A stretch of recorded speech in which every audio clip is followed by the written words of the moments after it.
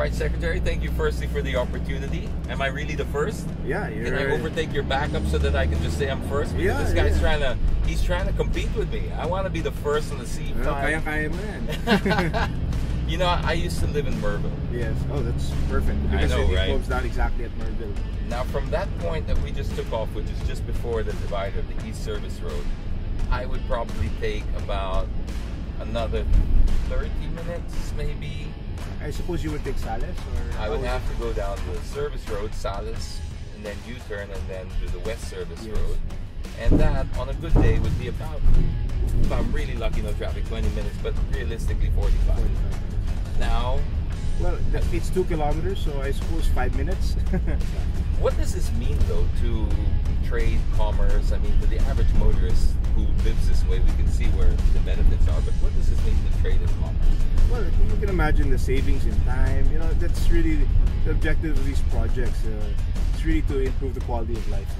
You can imagine from before 45 minutes, you know, these things add up. You know, back and forth, 45 minutes, 1 hour, 2 hours. But then this, in terms of productivity, in terms of family time, in terms of you know, in terms of commerce, malaking bagay talaga yun dito. And this one, for me, it's a game-changing project, and especially for the South.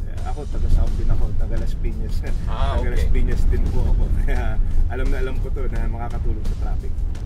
And this is going to decongest in the way where you're going to send it into a completely different direction here towards that Cavite side. Because by the way, we're here already where I said we were going to be in 45 minutes. So this is Taguig to Paranaque, and this is how it feels, Taguig to Paranaque in less than 5. I don't even know if it was 5 minutes. It wasn't that. The most challenging part of this was crossing SLEX, because it's an existing road and we had to build while it was in use. So the total mileage of this is? This stretch, that will be opening next month, is 2 kilometers.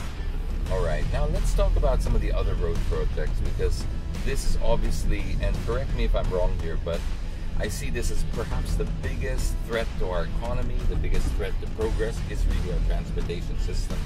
A lot of that falling to DPWH for roads. Can you talk us through some of the major projects that we're looking at that will help here? I agree, and we early on in this administration, we saw that the infrastructure shortage was putting a strain on the economy. You know, it was really limiting development, the movement of goods. That's why we came up with these master plans, and part of this is what we call the Luzon Spine Expressway.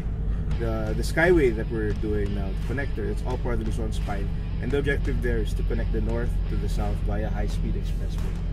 So once that's finished, the travel time from, let's say, Bicol to La Union, which was previously could be as high as maybe 18 hours, will be cut in half to 9 hours once the high-speed expressway. So, and the Skyway alone, for instance, yung EDSA, malaking problema yung EDSA. When that's finished, can you imagine from Makati to Balintawak in 20 minutes? No, I can't. I couldn't imagine before, but it will happen.